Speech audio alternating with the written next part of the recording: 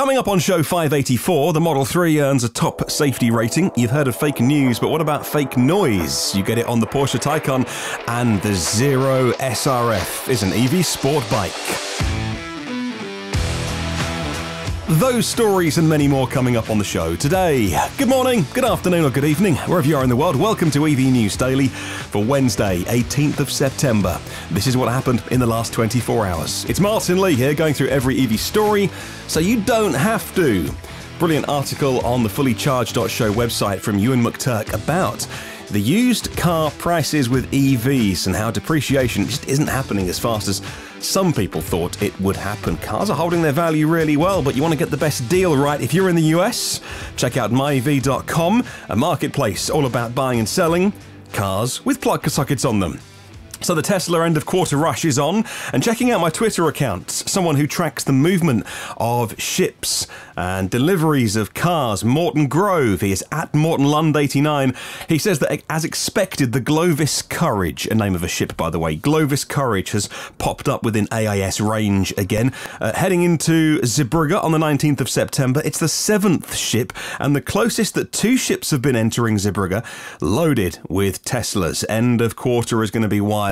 So here in Europe we are getting a ton of right-hand drive, left-hand drive models as well, and of course if they are delivered they have to be with the customer, signed, sealed, delivered, I'm yours and all that kind of stuff. It does count towards the end of quarter numbers, which Tesla are so keen in order to report. Well, from Tesla's own blog, they have a new safety award to celebrate in new tests from the Insurance Institute for Highway Safety, the IIHS. The Model 3 has been named a 2019 Top Safety Pick Plus vehicle. It's the highest achievement awarded by the Institute. Now, to evaluate whether the Model 3 met the criteria for this top rating, Tesla say that the IIHS tested the car's crashworthiness, the occupant protection, crash avoidance and headlight systems. Model 3 earned top marks in all 8 sets, including a superior rating in front crash prevention, which evaluates a car's automatic emergency braking system. Moving on, they also say that the highest possible rating in the IIHS headlight assessment was achieved. In addition, Model 3's safety restraint system earned high marks, due in part to Model 3's seats. Now, the seats are designed and manufactured. They're done in-house. They're done at a dedicated seat factory in Fremont, if you were wondering, by the way, as well as the thick curtain airbag, that side curtain airbag that inflates to protect the occupants, uniquely shaped front passenger airbag as well, which help protect a passenger's head from a car's A-pillar and the centre screen. In terms of crash mitigation, good headlights can prevent nighttime crashes, which is why the Model 3 comes standard with automatic high and low beam headlights that earned top marks in the testing. And when it comes to crash prevention, also, the Model 3 earned a superior rating thanks to the automatic emergency braking system, which successfully avoided collisions at both 12 miles per hour and 25 miles per hour. I'll pop a link to Tesla's blog if you want to read more. According to The Verge, they say the Model 3 was only really dinged in 2 places. IIHS said that the pre-June 2018 car, so you're going back well over a year now, had acceptable headlights, but not the best. And on all models, the group said there's a moderate risk of injury to a lower left leg of the driver in a head-on collision that overlaps with the driver's side of the vehicle. Very specific case, but nonetheless. And the Car and Driver article I found today says, and they put it in context, there are currently only 48 cars and trucks combined which achieve the Top Safety Pick Plus list. It's a category that was created in 2013, so the Model 3 really is indeed in fine company.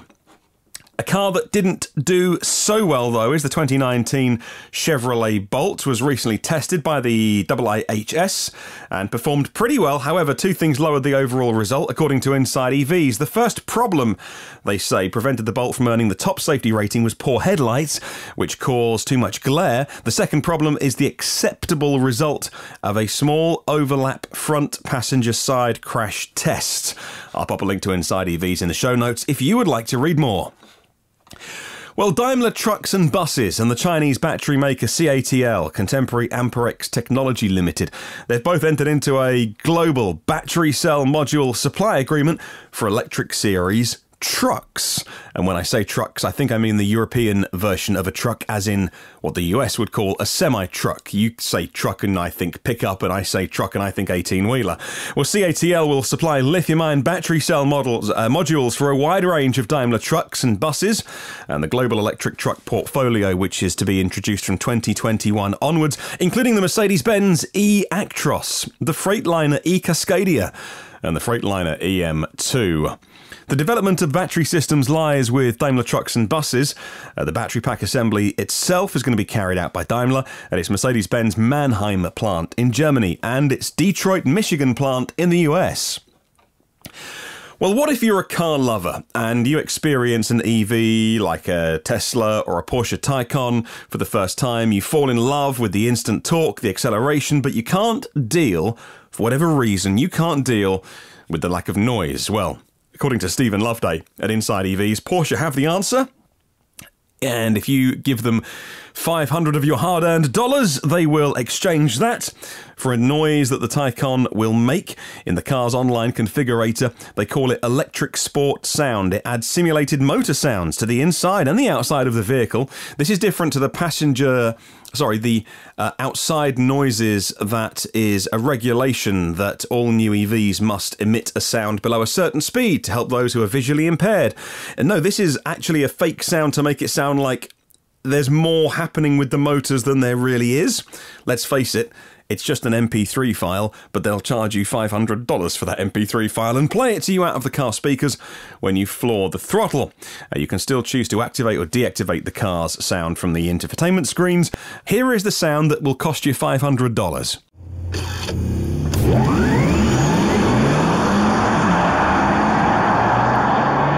Well, moving on to what is quickly becoming known as the plaid powertrain.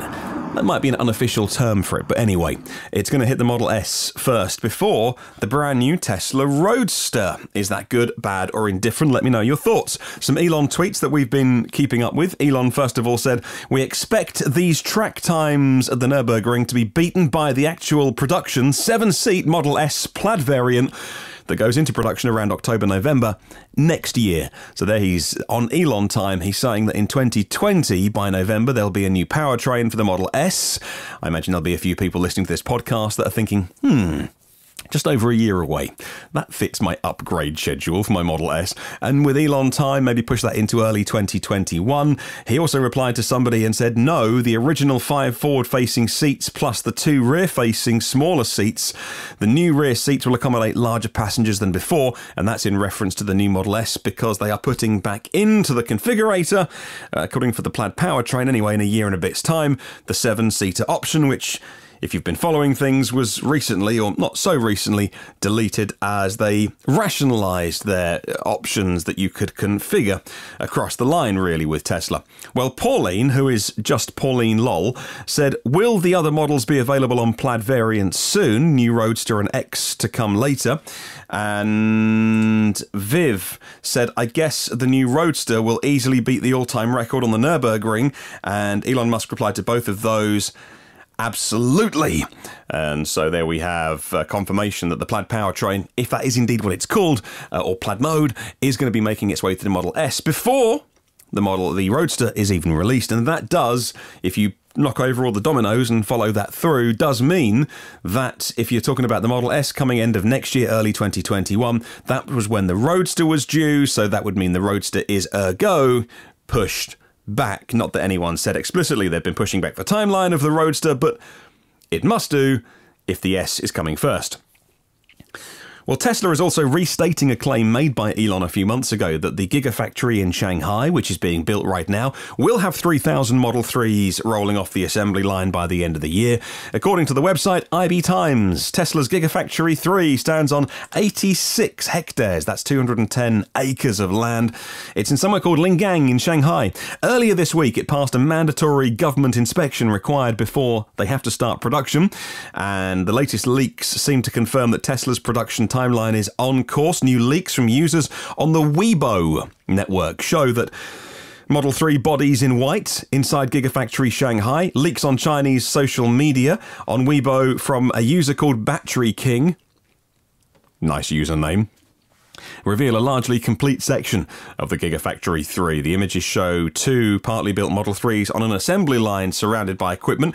A big question, by the way, then, that is unanswered. Were these bodies in white made at Gigafactory Shanghai as a way of testing the equipment, or were they shipped in from Fremont as a way of testing the equipment? So here is the body in white up to us. We've got the shell, and then what happens after that? So those answers haven't been forthcoming, but either way, these are half-built cars in a factory that a few short months ago was mud and a field. Moving on to that Nürburgring record, which everyone seems to be talking about. Does it really matter? Well, maybe, maybe not. Tesla tweeted an image of one of its test vehicles plugged into a newly installed supercharger at the Nürburgring. The tweet reads, "We installed a supercharger at Nürburgring. Makes it feel like home, you know." Well, Inside EVs and Motor1.com spoke to Tesla, and the company confirmed the new supercharger was indeed connected to the grid. It has an electrical grid connection, because some people had speculated online, oh, that's nice. There's a supercharger with a cable coming out of the back of it, out of shot. But where does that cable go to? Some people saying a diesel generator. No, it has a grid hookup. The new charging also suggests the company plans to return to the Nürburgring themselves in the future, but also encouraging other Tesla drivers to go to the Nürburgring to have a play with their cars and then supercharge if they need to. According to Motor1.com, who only the day before had been reporting on how Tesla were charging the cars, Auto, Motor and Sport had reported the company shipped a diesel generator all the way from the US. The team there has been running it day and night, and the noise has been allegedly annoying the locals. The Tesla crew will be there for 3 more weeks, and by that time, citizens will be happy for them to leave had the generator continued. But now they have the supercharger hooked in to the grid. Track neighbours will only have to put up with the sounds of engines revving from now on, rather than the diesel generator. My thoughts on this, if you may, let me interject. Obviously, putting a supercharger station in is not cheap. Money, no problem for Tesla. Location makes sense. There's not, if you look at the supercharger map, there's not one for a long way around it. So it actually fills in a nice gap, although the Nürburgring is really, I mean this in the nicest way, in the middle of nowhere. If there wasn't a racetrack there, you certainly wouldn't have put a supercharger there. How quickly have they done this? Well, permits take time. That would suggest that if this is a permanent structure, they've been working on this for a long time. But to my eyes, and what do I know? It looks temporary. I know they said it's going to be there permanently, but the actual structure, you can see where the forklift truck lifts it up. It actually looks like a temporary structure at the moment. You can see the cable coming out the back of it that now they say goes off to the electrical grid, but it doesn't look installed like, you know, a supercharger looks installed. But Tesla say on their Twitter, it is indeed staying. Well, Mercedes-Benz has been utterly dominant in Formula One since the start of the turbo hybrid era, but it's now entering a championship where total supremacy is really hard to achieve, says the website autosport.com. Reading this with my Autosport Plus membership. The might of a manufacturer means many resources, something that the Mercedes Formula One team has made major use of to achieve dominance in Formula One. The Formula E arm, which is not an electric copy of the Formula One team, is deploying a similar approach. The Formula E's spec-only first season, then it slowly developed technology during its second, third and fourth campaigns, has really made a series that is close, exciting racing. Well, that continued for the first generation of the Gen 2 era last year and this year, and included the most unbelievable run of 8 different drivers winning the first 8 races. But 3 new rules really played a part in mixing up the pecking order. Now Mercedes are entering Formula E from this year, from the end of this year. It straddles the calendar year. With all the might of Mercedes-Benz, will they become dominant like Formula One? Who knows? We're looking forward to a new season of Formula E. The article I was researching that from is all part of Autosport Plus. It's a $5 a month. They do a free trial. If you, like me, love motorsport, there really is no alternative to get signed up for that. Well, moving on to 2 wheels, and the 2020 Zero SRF fires up. Sort of. You push a button because it's total silence. There's no exhaust rumble or clattering pistons. A few lights on the dash light up. Are you sure it's on? More than one person asked Jalopnik for this article. When you twist the throttle, you can hear something. More importantly, You feel it, say Jalopnik. The EV bike outfit's most notable competitor at the moment is Harley-Davidson with the Livewire. The Zero makes more power than Harley-Davidson's machine. It goes further as well with greater range, thousands of dollars cheaper. Part of Zero's credibility has been forged in competition at Pikes Peak and on dirt racing across the country. And if you want to read the full article, I'll put a link to Jalopnik in the show notes. They're very, very impressed with the Zero motorcycle. And the Montreal startup Tiger Motors, and that's not Tiger as in raw, that is T-A-I-G-A, has spent the last few years tackling the tricky task of electrifying snowmobiles, but it's turning its attention to making cleaner and greener quiet personal watercraft. The company's unveiled a jet ski watercraft called the Orca at a show in Toronto on Tuesday night that can last for 2 hours on a full charge. And The Verge says today the Orca has a top speed of 65 miles an hour. 65 miles an hour on a jet ski. Only for the brave. Only because it's electric power as well. 134 kilowatts of power. Wow, that's more than my car. And it's got a 23 kilowatt hour battery, which is bigger than my first EV.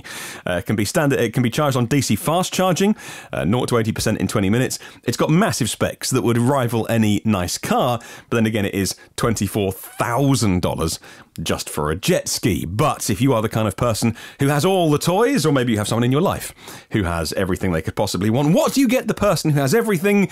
Well, if you have a spare $24,000, get them an electric jet ski to blat about with at the weekend, and they will thank you very much for it. And finally, we'll end with a really lovely story today that I have Google translated from a Dutch website called allovertesla.nl. So this is the English translation with Google Translate. Up to and including August this year, the top 3 best-selling cars in the Netherlands, the Model 3, just over 10,000, the Volkswagen Polo, 9,500, the Ford Focus, 8,200, and you heard me right, not the most-selling electric cars, the best-selling cars, full stop, was an electric car. Great news! Tesla's not only the best-selling car in a month, but over the whole year so far as well, has the influx of Model 3 made such an impact on this. So many cars have been purchased through lease, and whether the change in rules regarding the addition of next year's tax changes after January will have an effect of people trying to get their car done now rather than next year. A good chance the last 3 months of the year are going to be stellar for Tesla in the Netherlands. All right, let's get on to question of the week this week, set by myev.com. What's your dream EV road trip? What is your dream EV road trip? Let me know. Email me, hello@evnewsdaily.com, or leave a comment on Facebook and YouTube. Thank you to 253 patrons of the podcast, and your generosity means I get to make this show every single day, and hopefully entertain, inform as well many, many thousands of people every single day. It's a real honour to do this show for you. Thank you to our premium partners, Phil Roberts of Electric Future, Brad Crosby, and Avid Technology as well. Thank you so much. If you want to get any of the previous 583 shows, the archive, at the moment at least, is online and it's free, and I'll continue to pay for that to be online as a bit of a moment in time, if you like. Last year and this year has been a crazy time for EVs, and I'd like to document it. Maybe leave a legacy behind when we look back in a few years of what we're talking about. So those podcasts will stay online. You can get them. And the new ones as well, though, come at you first and free and automatically if you become a free subscriber within your favourite podcast apps, or maybe on YouTube. Hit subscribe. Come and say hi over the next 24 hours on the socials by searching EV News Daily. Have a wonderful day. I'll catch you tomorrow. And remember, there's no such thing as a self-charging hybrid.